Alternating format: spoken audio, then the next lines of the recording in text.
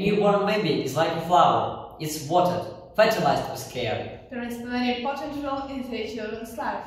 They provide their children with encouragement, support, and access to activities that enable the child to master developmental tasks. A child's learning and socialization are most influenced by their family, since the family is a child's primary social group.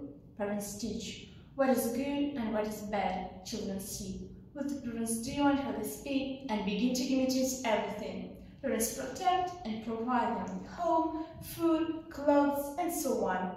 I'm sure that happy parents raise happy children.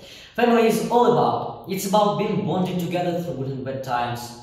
It's about growing up in the same house under one roof, then taking what you have learned from that experience and making your own family.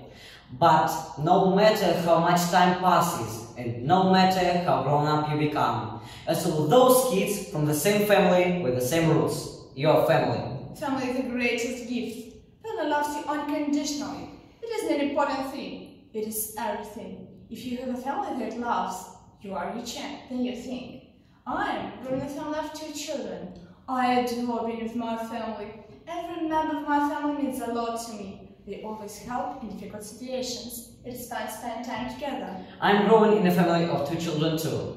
My family is also very important to me. I think it's nice to have someone you can rely on and share all your experiences with.